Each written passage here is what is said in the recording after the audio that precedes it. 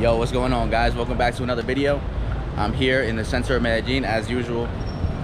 Today I have something interesting to show you guys. I'm at this market, El Mercado San Alejo, and this market only happens once per month, only on the first Saturday of every month. So today's December 3rd. It's the first Saturday of December. You can find antiques here, arts and crafts, food, and just a bunch of random interesting things. So I think it's something cool to show y'all. So we're gonna take a look through. I'm gonna show you all the things we can find here.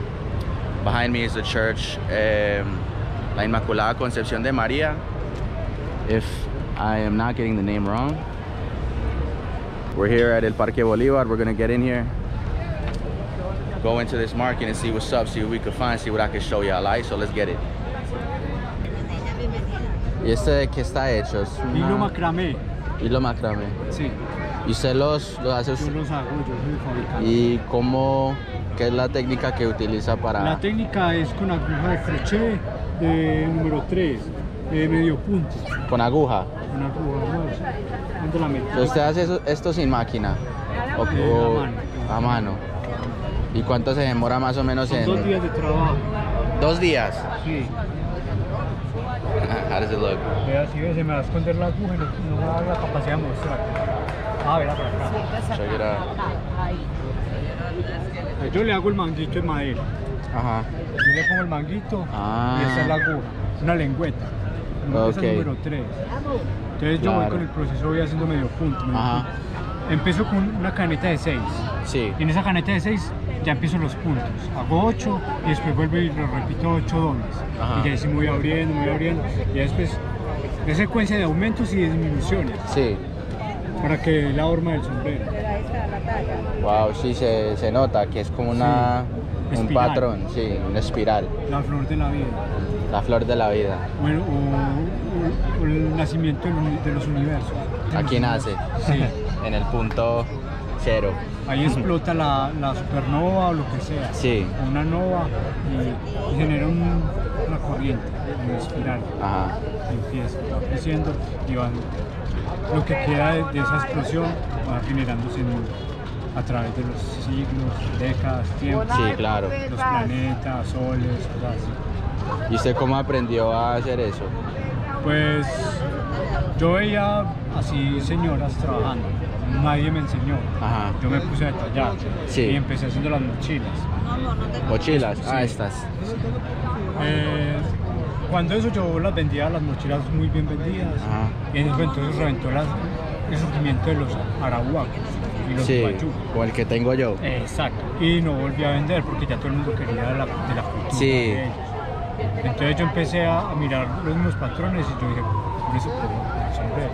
Me fabricé un sombrero para mí que es el estilo pescador, que es puntudo. Ajá. Y ahí todo el mundo le empezó a gustar y me empezaron a encargar que si les hacía un sombrero. Yo empecé y de eso llevo 19 años. 19 años. Trabajando con los sombreros y me va muy bien con los sombreros. Wow, están muy chéveres, la verdad. Gracias. Están muy bonitos. Sí, se nota que le has puesto mucho esfuerzo. Sí, no es tanto el esfuerzo, sino el tiempo. El carisma y la voluntad. Porque muchos han estado a la sombra mía queriendo aprender y no han sido capaces. Sí. Y yo lo tomo como algo muy sencillo. Ajá. Porque yo soy el que lo hago. Sí. Pero sí, a otra persona debe ser algo. Sí, pues hay que tener mucha paciencia, ¿no? Exacto. Lo primordial, paciencia. Sí. Y es lo que la gente no tiene, y esto sería una terapia muy buena para eso. Sí. Sino que la gente son muy dados a que renunciamos muy bien. Y esto sería la cura. La terapia. La terapia a esa cuestión.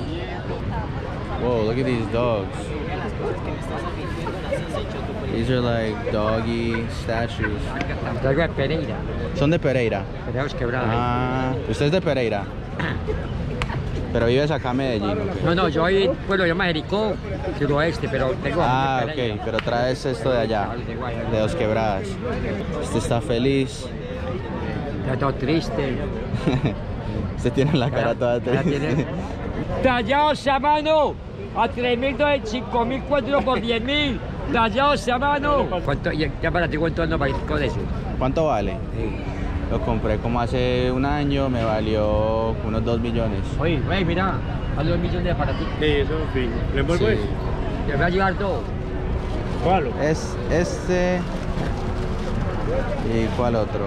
Sí, por esta le voy a cambiar a este. Medio romo. ¿Y estos grandes cuánto valen? En promoción a 40. 40. ¿Es qué? Simba. Gracias.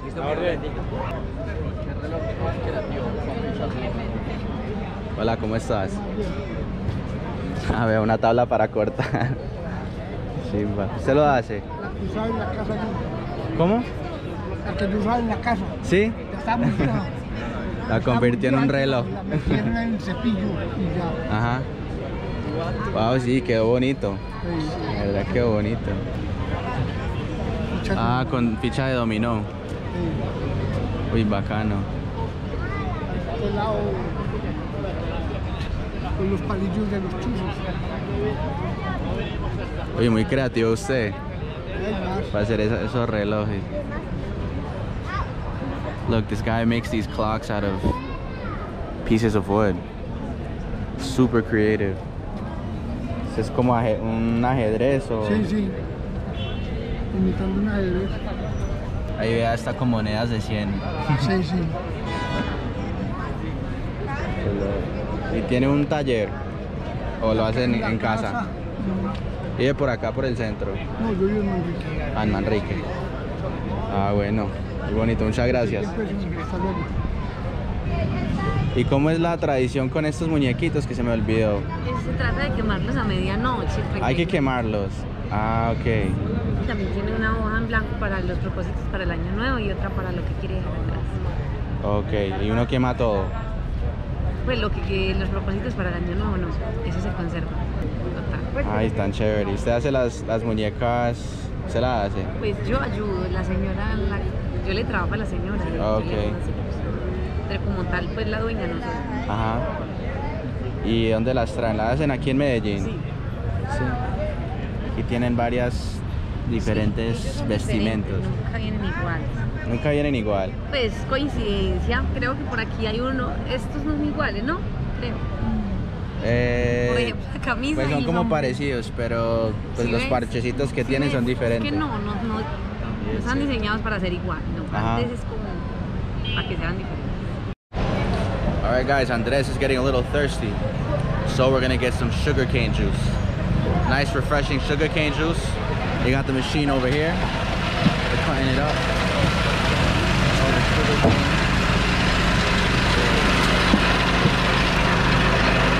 Hey.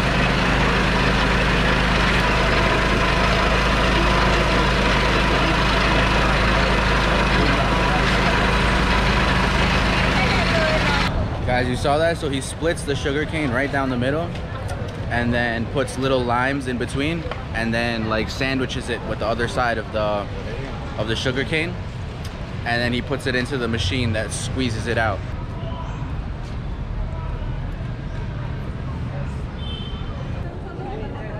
Guys, these bags over here are called Carrieles. This is a very typical Paisa, how would I say it? It's just something very typical that Paisas use to carry their stuff. It's always made of leather. You strap it around you, just kind of like how I'm wearing this. And yeah, they're very beautiful. Look at this one. It's called un carriel. It's very Paisa. So guys, I know these are belts, but there's a special type of belt that the indigenous people use during ceremonies to cover their belly button, because they say that bad energies or bad spirits can get into you through your belly button. So when they go into a ceremony with a plant medicine or just like a regular spiritual ceremony, they make a belt, and it's kind of like the similar design of the one I just showed you. They make it themselves by hand. It's colorful, it's beautiful, and they cover their belly buttons with it to protect themselves from bad energies. So it's an interesting fact.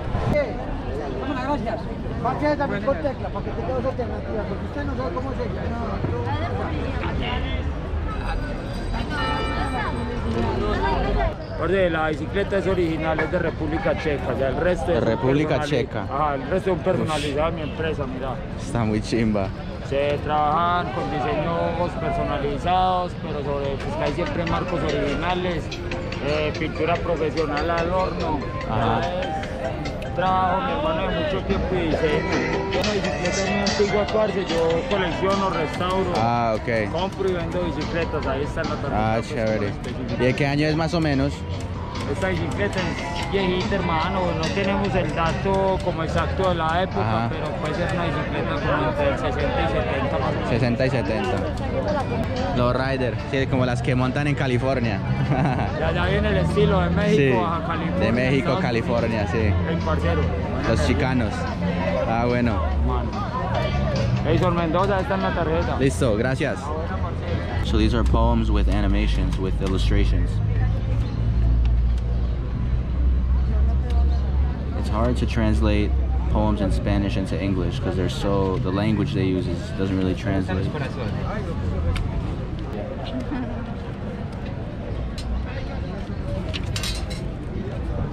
Tututum. Recuerdo el sabor del chontaduro abrazado por el sol, la dulzura de mi deseo haciendo de la sed.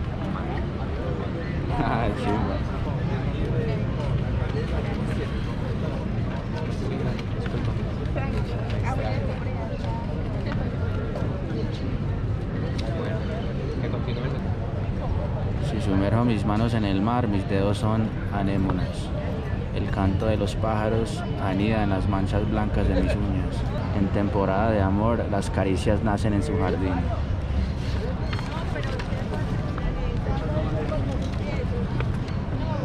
¿Esa es la casa? Chimba. Este es el peñol sumergido. Por acá hubo un pueblo que inundaron. Sí, el del embalse del Guatapé. Entonces la gente, el Estado sacó a la gente, destruyó el pueblo, inundó el valle. Toda la gente se fue. En este libro, en esta ficción, no todos se fueron. Ellos viven Se quedaron ahí. Ay, bacano. Historias sumergidas bajo aguas Todos son quietas. hechos, claro. Y esas son las algas de la represa. Todo lo sumergido bajo las aguas quietas. ¿Y cuánto vale este librito de los sumergidos? Ese vale 15. 15.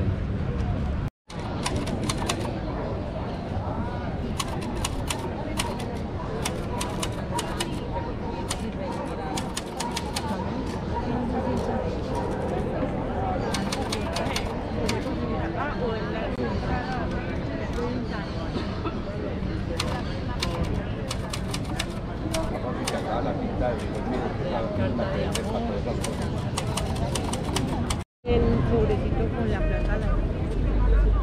En la sombra del sol anidan loros verdes. El verano es un destello fugaz. La libro de las palmas. Muchas gracias. Muchas gracias, David. Parcero, que esté muy bien. Igualmente. Holy shit. Fucking tree branch just fell. Holy shit. Ay, perdón. Yo, big ass branch just fell off that tree. Nobody got hurt though. ¿Eso es para Dolores? Sí, señor. Sí. ¿Y de qué está hecha? Vea, el coso ahí está. Ok. Caléndula, dormidera, raíz china, ruda, eucalipto, marihuana. Fuerte aquí, no sé, como todo. Un masajito. Chévere.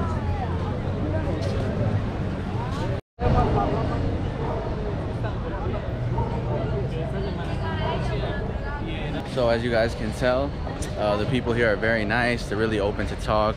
They're very passionate about the products they sell, about the art they make. And yeah, they really just love to talk about it, and they would love for people to ask them about the history, the stories behind their arts and crafts. I do vlogs on this channel, but I really want the people of Colombia to shine on my channel. I want to give a space for them to tell their stories and to share their stories with people who wouldn't normally hear them. So I think that's my main goal with this channel, to show the beauty of the people of this country and how creative and amazing they are. ¿Estos tecitos de qué son? Este es hoja de coca y este es té yogi. Ah, Té yogi tiene jengibre, canela, pimienta, cardamomo y todo de olor. ah, ok. Voy a echarle también panelita.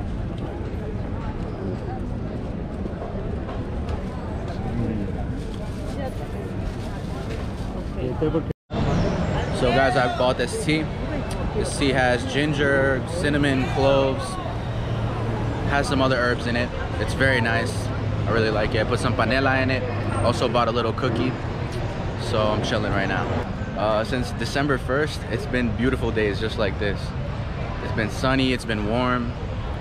So I think that's a good omen for the rest of the month of December. We're gonna have good weather. We're gonna be able to have Christmas time, New Year's with some nice sunny weather. In Colombia, we take December very seriously. We love to party, we love to get together with families, cookouts, dancing. Everyone's just in a good mood in December. And it's just, it's an amazing vibe. If you can, come to Colombia in December. Whoa, look at this stuff. It's made with like a wire. Look at that huge guy. It's all made with wires. See, so it's like tangled up. Mi nombre es Sebastián. ¿Cómo es tu nombre? Andrés. Andrés, mira lo que yo hago. Yo me dedico a este arte hace 17 años. Sí. ¿Cierto? Entonces hago joyería en oro golfi, acero y aluminio. Hago figuras en alambre, como el muñeco que apenas estabas grabando ahorita, que está en proceso. Ajá. O las motos, hago barcos, helicópteros, muchas cosas. Sino que no tengo tantos fabricados porque no me ha dado el tiempo, estaba haciendo otras cosas. Sí, claro. Voy a mostrar la historia del mandala. Mandala dice que todo empezó de la nada, se formó el azul de los cielos, el azul de las aguas, el sistema solar y los 9 planetas. Se formó el mundo y sus 2 polos opuestos, giró 40 días y 40 noches sobre su mismo núcleo. Vino Jesucristo a la tierra y nos compartió el cáliz. Se formó la corona del rey, la corona de la reina, las primeras vidas marinas, la medusa, los primeros inventos de la humanidad, la rueda, los primeros sistemas de comunicación como lo hacían los antepasados por medio de tambores. Le pedimos a Jesucristo vida y nos regaló la flor de la vida, que es la flor de loto. Como veo que eres una persona que te gusta mucho el arte y todo eso, entonces va a ser algo de lo más sencillo que elaboro, con habilidad, pero con mucho significado. Es para que todo sea música en tu vida, una nota musical, la clave de sol. Entonces pides un deseo, te la vas a colocar y vas a pedir un deseo para esta Navidad, que tenga que ver con vos o tu familia, lo tienes presente, para que fácilmente se haga realidad. Perdón, te lo coloco, parcero. Y venga, tomamos la grabación de cómo le quedó. No se lo toque, no se lo toque, ahí le quedó melo. Ahorita va a ver la grabación, mi negro. Bueno. Espero pues que te guste el arte y bacano si nos puedes apoyar. Hoy se llama La Fuga de Pablo. Pille pues, es el juego que más he vendido hace 17 años que los hago. Pablo, la cárcel y la hacienda. Todo son mentiras, pero es una trama. Pablo, la cárcel y la hacienda, se va a escapar fácilmente, no le da ninguna dificultad. Se escapa por el túnel y la hacienda por el techo. Es una piedrita, un cuarzo cristal. Lo vas a colocar al sol para que se limpie la piedra de la luna, para que se cargue energía y la guarda en las cosas personales. Abre la mano, porfa, así. La vas a coger con energía y vas a mentalizar solo cosas buenas para vos. Que si de pronto llegara a pasar algo malo, se rompa esa piedra y lo filtre, parcero. Bueno. Guys, so I've been to this park on days, like on normal days when there's no market here. And if you come here on a regular day, you'll find a lot of people using drugs in this park. There is a crack epidemic in Medellin. People just smoke it out in the open. It's a big problem. And also people sniffing glue. So for some reason, they like to chill in this park on normal days, like obviously when there's no market. Right now you can see those people, they're chilling on the outskirts of the park. So yeah, if there's no market going on, I don't recommend coming to this park. It's kind of depressing. But today it's beautiful. We're meeting some beautiful people. We're seeing some really cool things. Hola.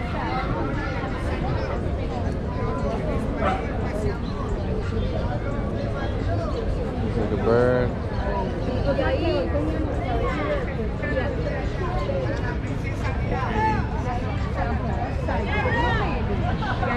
Está muy bonito. ¿Usted lo hace? Sí. Wow.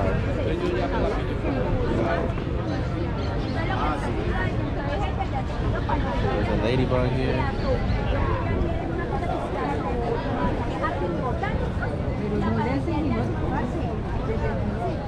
Hey. Damn, look at this one. This one's lit. ¿Qué está armando ahí? Tiene una barquita. Barquitas, ¿y para qué son? ¿Ah? ¿Para qué son? ¿O es como una decoración o...? Sí, para decorar, como usted lo quiera, o la mesa. Ah, ok. ¿Y usted es carpintero? ¿Ah? ¿Eres carpintero? Artesano, sí. Artesano. ¿Y todo lo hace él? ¿O? Todo lo hace. Ah, ok. Está muy bonito todo. ¿Qué necesita? No, solo chismoseando. ¿Cómo es que se le dice a esto? Que le lleves a la esposa, Trompo. Es el que gira, que da vueltas. y tiene una pica. Ah, sí. Para lanzarlo. Ay, ese es el jueguito. Los valeros. Ay, yo soy muy malo para este juego. Hágale con la otra mano. Esto. Ah, bueno. 100%. Ah, bien.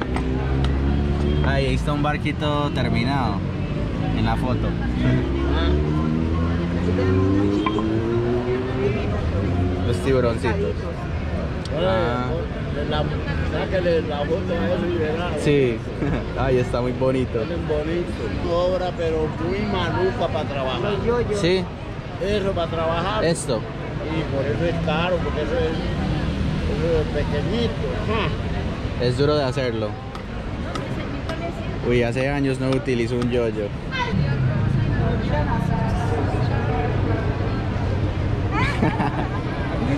No, lo hice mal.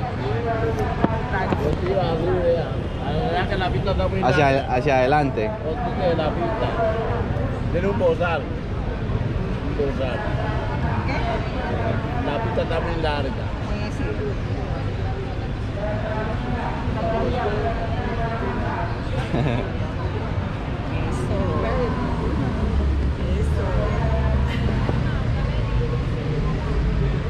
Me voy a llevar este pescadito, este pececito. Claro que sí. ¿El puesto suyo dónde queda? Ahí en la playa con el palo. En la playa con el palo, ahí aparentemente Ahí está la farmacia. A la farmacia. ¿Y cómo es su nombre? Julio César. Julio César, ah, bueno. Bueno, ahí le compré una figurita de pescado. Muy bonito. Tan bacán. Sí. Sí, está todo muy bonito, la verdad. Muy bien hecho.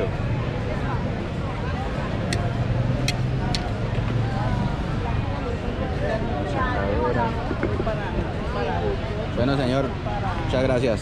Bueno, que te vaya muy bien. Igualmente, muy bonito el arte. Ah, sí, está bonito. Sí, La gente está muy encantado. sí, es que es muy bonito. Cuando uno hace sí, algo bien hecho, la gente le gusta. No, eso es bonito. Sí. Bueno, Julio, muchas gracias. Bueno, hasta que te luego. vaya bien. Dios lo bendiga. I love supporting artists, people who are trying to make a living from their creativity. I have a soft spot for them, so I love to support them in any way I can. And yeah. ¿Usted los hace? ¿Su abuela? Chévere. Ella está acá, un momento. Esta de la chiva me encanta. Las chivas son su pasión. Sí. Es lo que más le gusta pintar. Lleva cargado de plátano, ¿qué más tiene ahí? Pan, hay un cerdo, van pasajeros atravesando la montaña. La plaza del pueblo.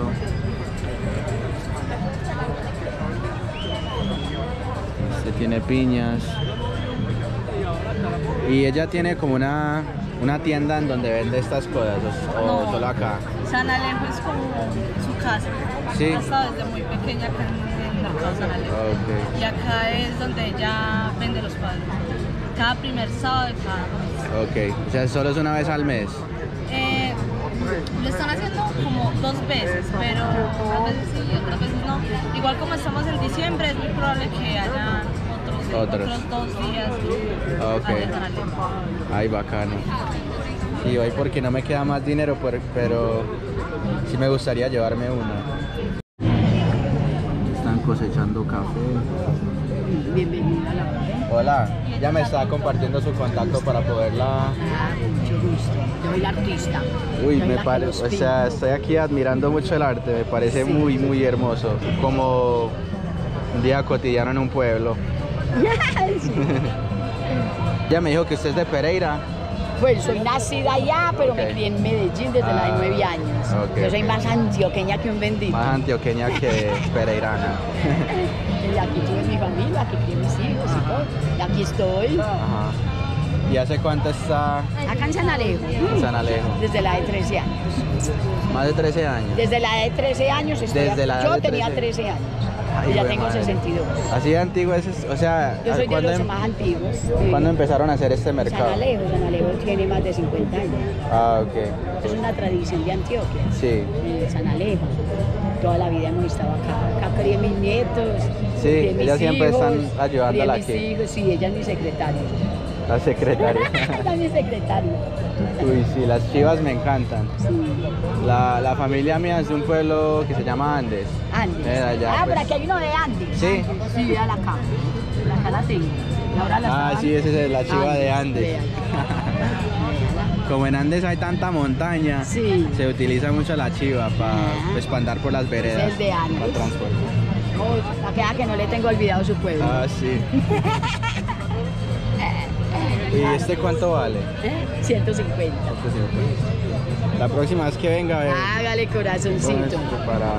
Mucho gusto. ¿Cómo? El 17 es el próximo. El 17 estamos acá. Ah, bueno. Excelente. Bueno, muchas A gracias. la labor de mi corazón. Hasta luego, muchas gracias. Pero quisiera que estos momentos no terminaran jamás.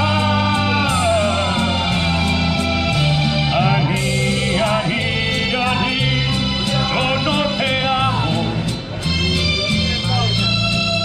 Y sin embargo,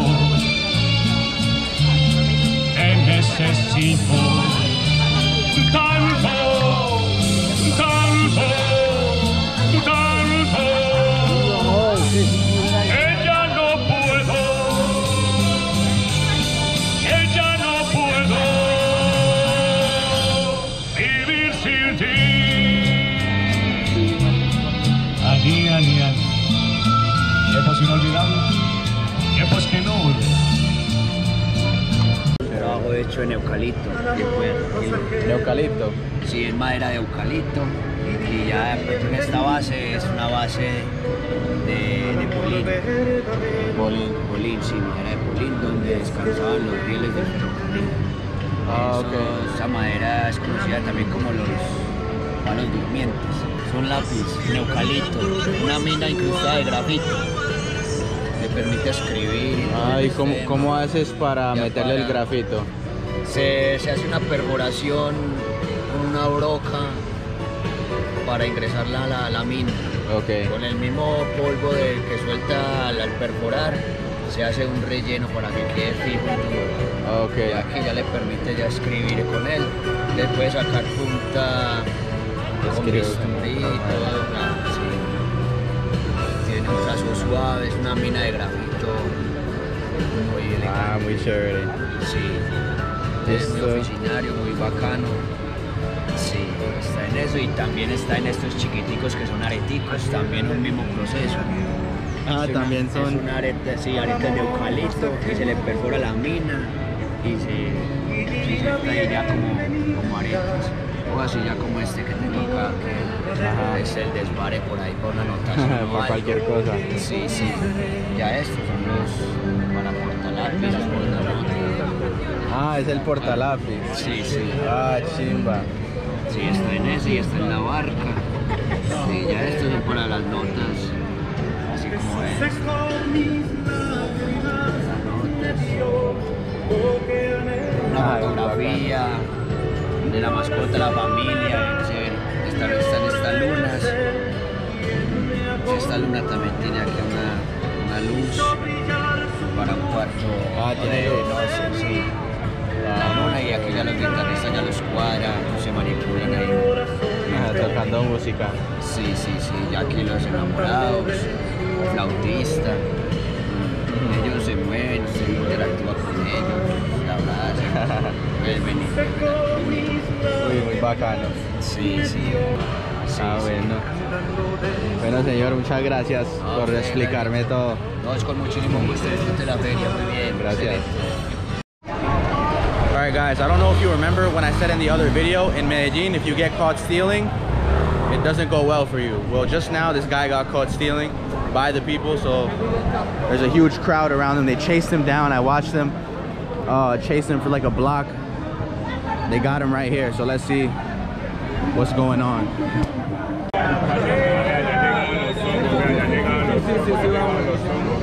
Alright guys, so basically what happened is the dude ran into that store and the cops are in there arresting him right now. So basically he was chased down, he ran into the store to like protect himself, like to hide, but everyone saw him, so he went in there. People are still crowded around.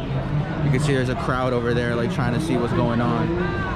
But yeah, he's gonna get arrested. He's lucky that the cops were there, because if the cops weren't there, he would have gotten a fucking beat down, boy. I've seen it happen before.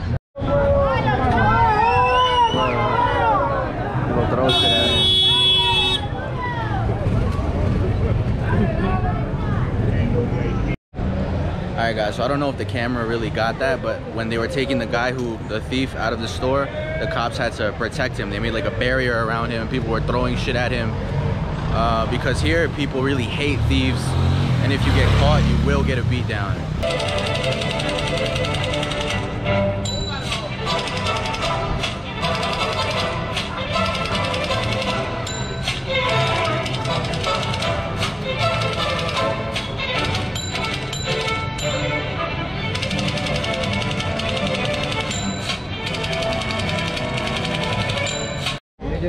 Yeah guys, so here if people see you getting robbed on the street, they will defend you, they will stand up for you.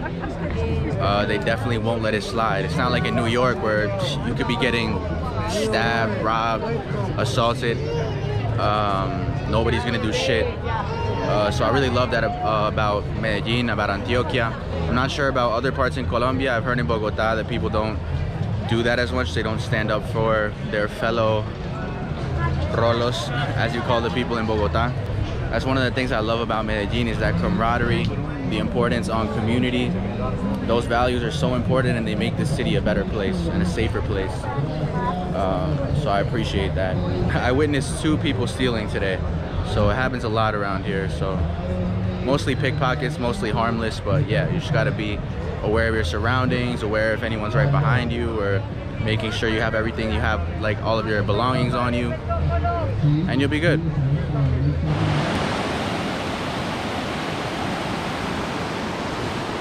Yo, what's going on guys? It's the next day. My camera died yesterday while I was at the market, so I didn't get to film a conclusion. I'm here at El Parque Ecological El Salado. It's a beautiful, beautiful park here in Envigado. There's a cool viewpoint where you can see Medellin, so I'm gonna take you guys there. I'm gonna film the conclusion, gonna show you guys the things that I bought at the market, and we'll end the video on a good note. And they have these beautiful bridges that go through the forest, and it feels like you're immersed here in the mountain. It's amazing how close it is to the center of Envigado, where it's super urban. So this is a perfect place to escape from the city. It's really close. You can get here very quickly. You can get here on the bus, and I come here all the time. It's 5,000 pesos to get in, which is like $1.25. All right guys, we made it to this beautiful deck looking over the south of Medellin.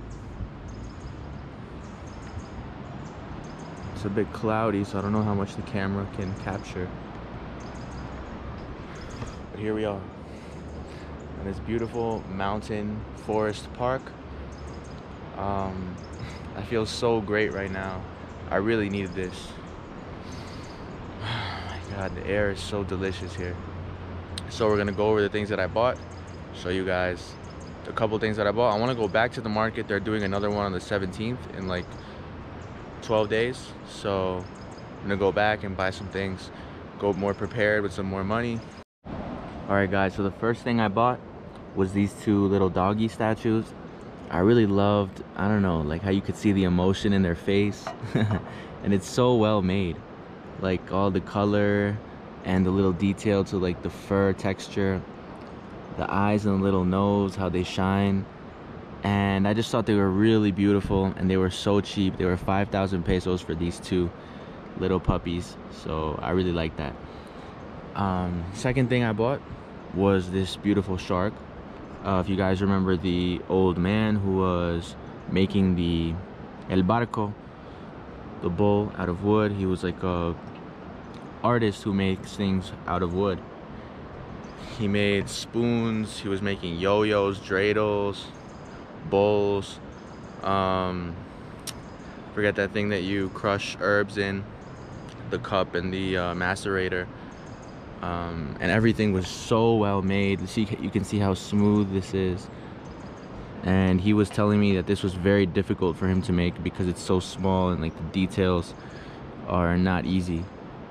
But the wood looks beautiful. It's super smooth. It's perfect. I really love it. This was 10,000 peso. And the last thing I bought was this book from the man David, who was writing poems. It's a book with illustrations. It's called Historias sumergidas bajo aguas quietas, or Stories submerged under still waters. And you can see each page has a different short story with an illustration to go with it. And if you guys remember, he was explaining that this book is about the town, which, if you guys know, Guatapé is a very touristic destination here in Antioquia. And you know the big reservoir, the big lake, it's artificial, it's man-made. And damn, it's starting to rain. Well, that lake used to be a valley, and there used to be a pueblo, there used to be a town in that valley. So they evacuated everyone from that valley, and they flooded the valley and relocated the people who were living there to another pueblo, to another place. So it's interesting. So the stories in this book are like a fantasy of the people, like their bodies adapted to living underwater, and they stayed in the pueblo. And each short story is like something different about the people who are living there, about the things they do, about their relationships, music, and it's really creative and interesting. I really like the animations, the illustrations, and the stories are super creative. So it's starting to rain, as it always does here.